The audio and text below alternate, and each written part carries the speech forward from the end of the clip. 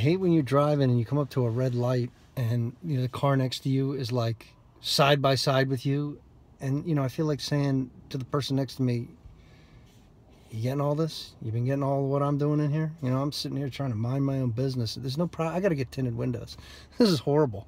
You know, I hate that. Like when I'm driving, if I'm at a red light in an intersection, I don't want anybody next to me. It's so bizarre. I try to pull up 2 car lengths behind somebody just so I don't have to look at them, and they don't have to, and they're not looking at me. I feel totally violated. Your space, I guess you don't have a right to be because you're in public, but in a car, you feel like you're in your own living room or something, and yet you pull up in a red light, somebody is, staring at you. It's just right next to you. I got to get tinted windows because this is, I'm not comfortable like this. It's like when you're in a restaurant and there's very little room between you and the table next to you. It's the same thing. They can't help but to eavesdrop because they're so close. You feel like reaching over to the table and being like, "You been getting all this? You getting all this, what we're talking about?"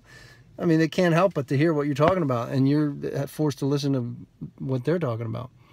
Same thing at a red light, except they can't hear you, but they're staring at you. I feel like they're staring at you. I hate that.